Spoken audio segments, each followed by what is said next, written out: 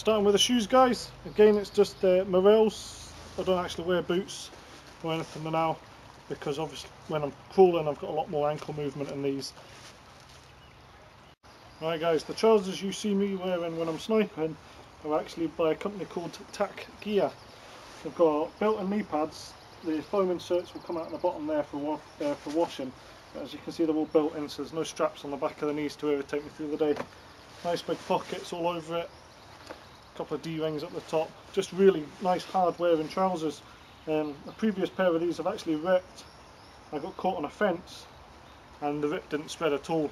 The rip stop's amazing on these. And these two bits you see pulled in here, if anybody's wondering, is actually for when you're sneaking, your trousers don't rub together, if you ever wonder what these bits are actually for. So good pair of trousers for sniping with. Right, the top half here guys, we'll start with the jacket. This is just a Gore-Tex reflecting camo jacket. Underneath just various layers, t-shirts, depending on whether it's warm or not. This vest you see me wearing in is a Warrior Assault Systems vest. Obviously it's a Molly vest, so I can carry various pouches all over the place. Got my ammo at the front here, utility pouch on the back and here, and I also have SAG pouches on here as well. Very good pouches. I've done a separate video about that.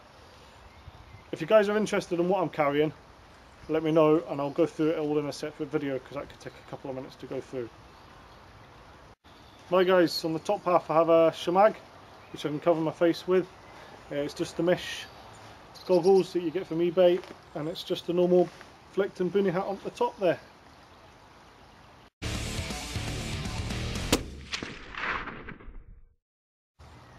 Hi guys, sniper weapon system that I'm using at the moment on the Airsoft field is a bolt action, Will or Warrior, depending on what site you're looking at, L96.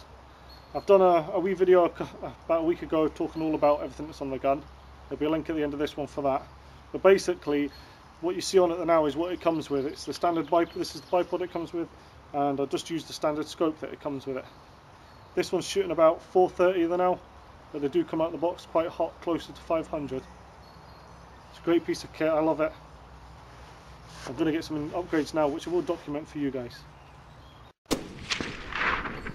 Right, in addition to all the other kit that you see on this video, on a game day I'll generally turn up with the weapon in a gun bag, but I'll also carry this backpack, which is by Warrior Warrior Assault Systems. All their kit's cracking. It's a great piece of kit. It's a nice small bag, this one. It's just got 2 compartments. If you want to see about this, just let me know in the comments below and I'll go over the bag for you. But it's a cracking wee piece of kit. It's got molly loops on the side to carry a few wee bits, and on the front. Right guys, thanks for watching again. Any further questions about any of the kit you've seen in this video, just let me know in the comments and I'll maybe do another video about it if it's quite a popular piece of kit. Again, thanks for watching, thanks for subscriptions. Check out my channel for more.